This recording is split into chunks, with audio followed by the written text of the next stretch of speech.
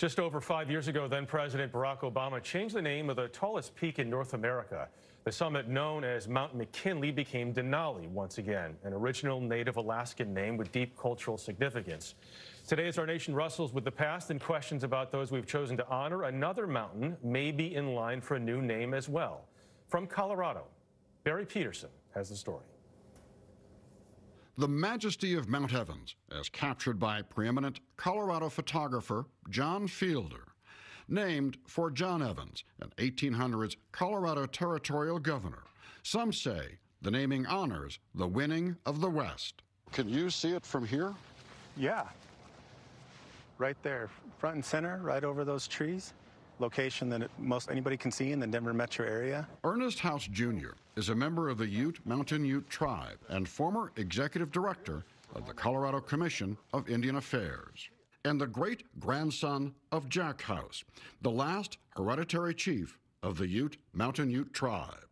To House, the name Evans means this. His connection with the Sand Creek Massacre of November 29, 1864, will forever go down in history on a mark on his status as somebody who has been a historical figure for the state of Colorado. He didn't participate in the massacre. He had a level of culpability. Evans issued a proclamation saying, "Kill and destroy all hostile Indians." So tribes surrendered to the government for protection, and some settled at Sand Creek. But in an early morning attack, a group of the U.S. cavalry slaughtered mostly elderly men, women, and children. Today, it's a National Historic Site.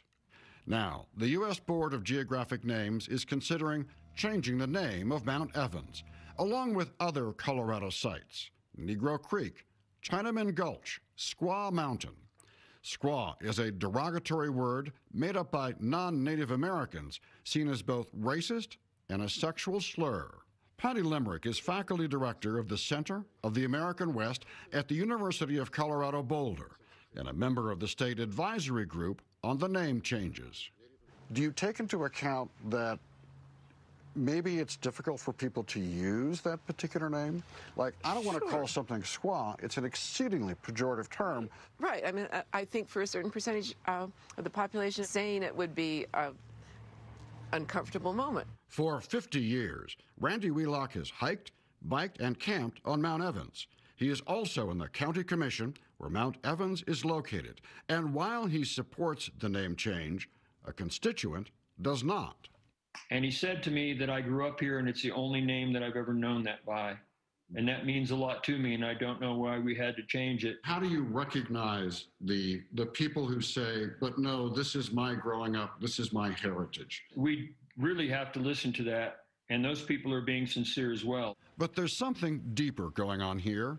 Statues symbolizing America's slavery era toppled. Protest over black people who have been killed, and calls to face centuries of systemic racism. And changing century-old names of places named mostly for white men as a way to broaden our history.